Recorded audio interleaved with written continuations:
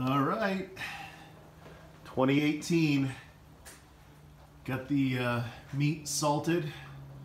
We're in the equalization period where the meat is now essentially been salted for about a week, and we're trying to get that salt to penetrate to the center of the meat.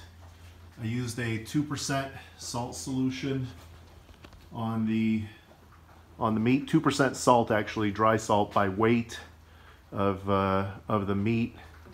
On the thinner stuff, like the bacons, takes a little bit less. On the thicker stuff, like the loins, takes a little bit more. So it all kind of equals out in the end.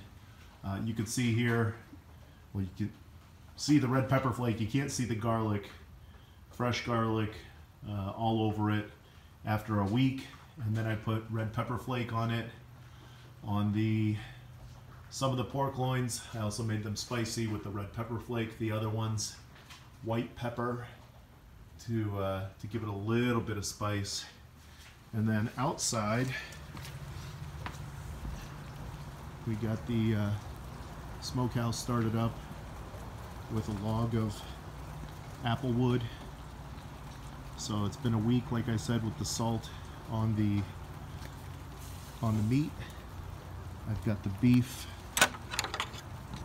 and some ribs in here. Ooh. There we go. You can see the ribs. Beautiful red color.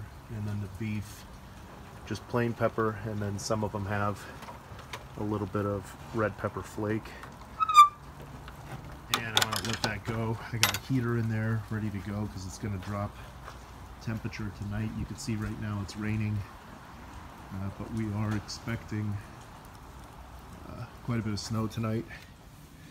And the most important thing is here.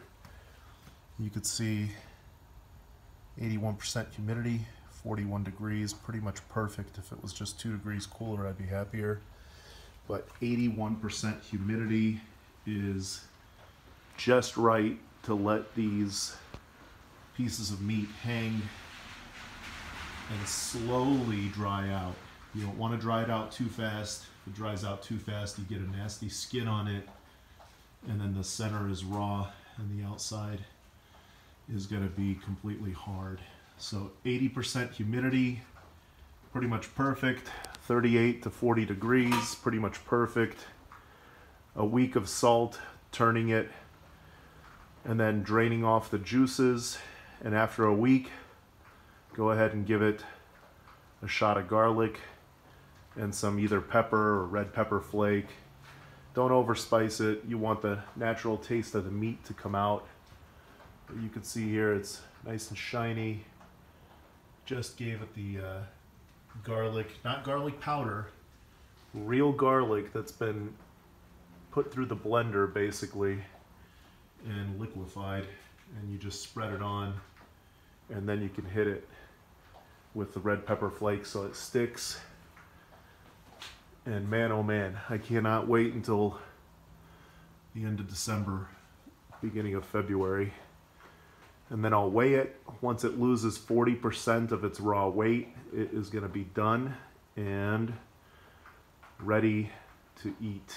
So, looks good. I'll follow up as soon as a few more of these get smoked, so you can see the difference in the color and the size. You can see these are still pretty plump, but we're going to lose, like I said, 40% of the raw weight. Thank you.